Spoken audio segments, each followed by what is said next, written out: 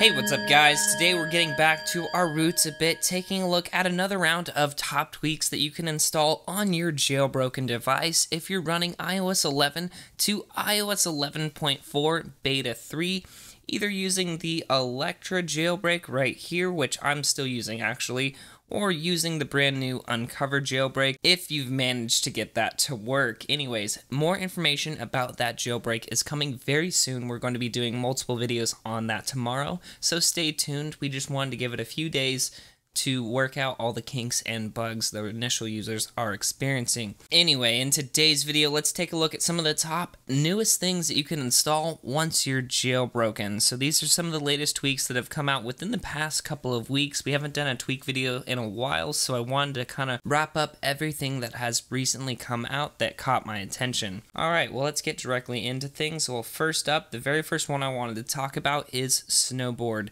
Now this is a brand new springboard and icon theming tweak. It essentially replaces any need for anemone. You can pretty much select your theme and enable it right here at the top. You have a couple icon options as well to change things like the corner radius and icon scale. But the really awesome part about this tweak is with any icon, if you go into editing mode and double tap on set icon, you can actually change that single icon to whatever you want. So let's say I don't like this Facebook logo right here. I'm going to double tap and go back to the original logo. Now another thing you can do is if you double tap, I keep wanting to hold for some reason, you can actually go to all icons and select an entirely new icon that's not Instagram or Facebook, and you can even have access to your camera roll and select a photo from there. But for this one, I'm just going to go with the original Instagram logo right there. Anyways, that one is called Snowboard. It's an awesome tweak. As you guys can see, I'm already taking advantage, taking a couple logos here and replacing them with their originals. Alright, so next up, and I know a lot of people are going to enjoy this one, Emoji Port Installer essentially brings all of the iOS 12.1 emojis. There are 70 brand new emojis in this beta software that is coming to iOS when it's released. Well, you can get all of these emojis early with Emoji Port Installer. And as you guys can see, all of these icons are present down here, and you can select them and send them off to your friends. These are just a couple examples right there. But all of the 70 new icons are now in my emoji library. Alright, next up, this one is an awesome one as well. As you guys can see, I have my widgets page right here. I have this page of icons, this page of icons, and so forth. Well, this next tweak called Default Page, when you swipe up to go home, you can actually change which page it essentially goes to. So if I'm at the very end and swipe up, it will always return me to this page, even though it's not the one that's far most to the left right here. As you guys can see, my widgets page is right there. But if I swipe up, it actually takes me to the middle page of my icons. And this can all be set up within the settings app, essentially just by picking which page you want to be your default one. Now another awesome tweak that's right on the home screen. As you guys know, you can swipe down to access Spotlight, but now if you swipe up anywhere on the home screen, it will lock your device. And this one's called Home Screen Swipe Lock. So again, just to demonstrate it, anywhere on the home screen, doesn't have to be on an icon, you can just swipe up to lock your device, and I really like that animation that they added. That just looks super neat. Alright, so this one speaks out to me personally. This one just bugged the hell out of me of why this always happens. So if you summon Suri for any reason, and I'm not sure I understand.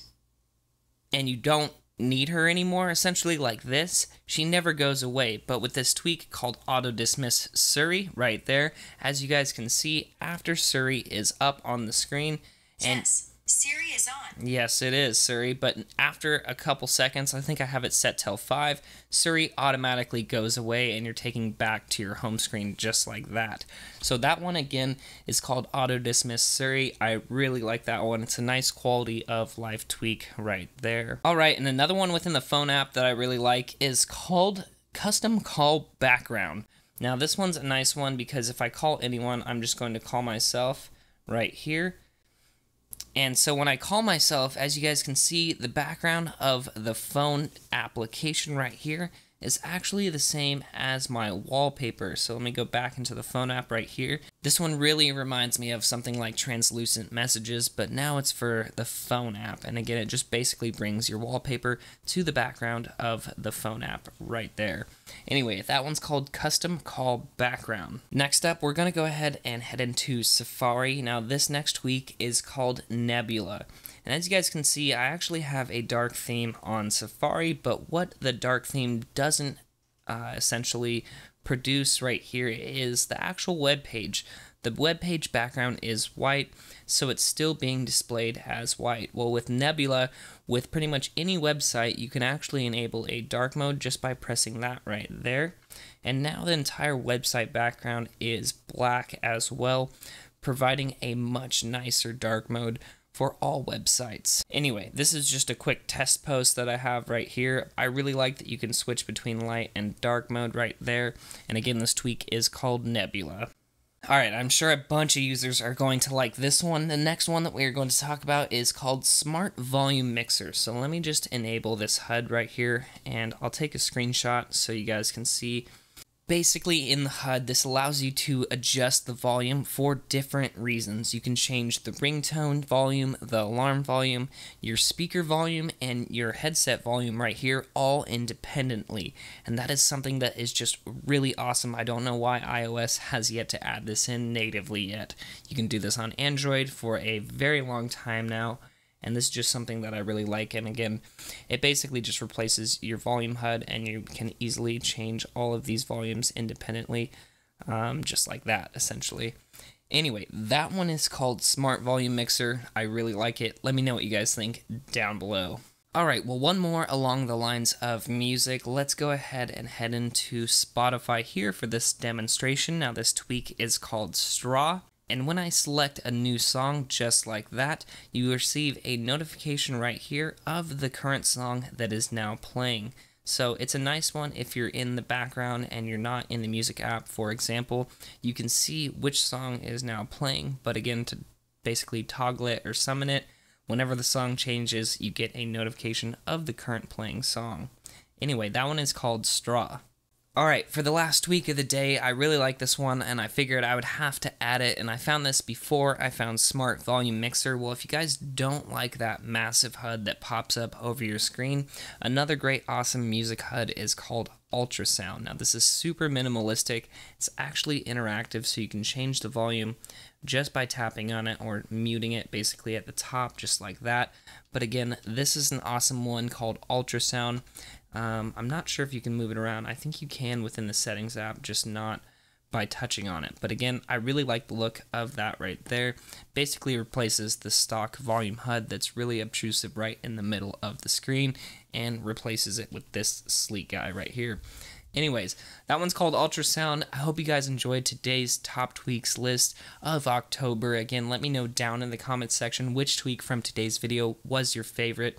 Again, don't forget to check out this video's description for a full list of today's tweaks with all their sources and repositories and more jailbreak information. Anyway guys, that is today's top tweak list. I hope you guys enjoyed today's video. If you did, don't forget to give it a huge thumbs up, and if you want to see more content just like this, don't forget to subscribe. We will be getting back into covering top tweaks on a regular basis again, now that the 2018 iPhone event coverage has died down a bit. Stay tuned, as the second half of October is going to be very interesting with the release of the iPhone XR, and we could potentially be seeing a new Apple event here soon on the horizon, covering new iPads and Macintosh computers. Very lastly, along the lines of the uncovered jailbreak that was released yesterday by Pwn2Own, a former member of the Electra jailbreak team, it is a second jailbreak released for iOS 11 to 11.4 Beta 3. So, unfortunately, 11.4, 11.4.1, and all iOS 12 users are still out of luck, but it is a very interesting jailbreak, and I wanted to take some time on installing it and transitioning over from Electra to it, and see really if it is worthwhile before reporting to you guys. Anyway, I will be testing that today, and a video will be pushed tomorrow if you guys are interested in the new news pertaining to the uncovered jailbreak. Anyway guys, thank you so much for watching today's video, but until next time, this is Tony, signing out.